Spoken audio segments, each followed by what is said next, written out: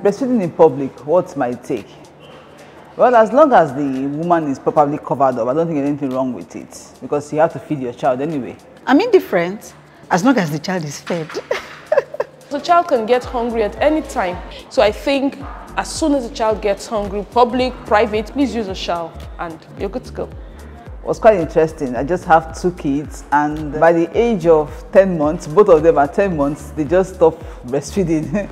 And that was quite interesting. My nipples were sore and I was feverish. Well, it was difficult. It was the hardest time of my life. I didn't lactate for the first 1 week plus when I had my first baby.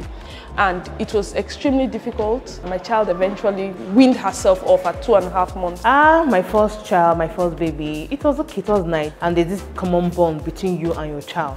How can men support their breastfeeding partners better? They should stop being jealous. Just kidding. They should always be there to assist them, ensure that the women are comfortable. They can help in positioning the baby to latch better on breast, you know. Helping her in other house chores. Make snacks available. Get assistance from lactation consultants. Thankfully, they are everywhere now, good lactation consultants. Some have issues with milk coming out and all that, so I guess they should just be patient. Don't be worried about it or so depressed because you can't breastfeed your child. You're not a bad mother.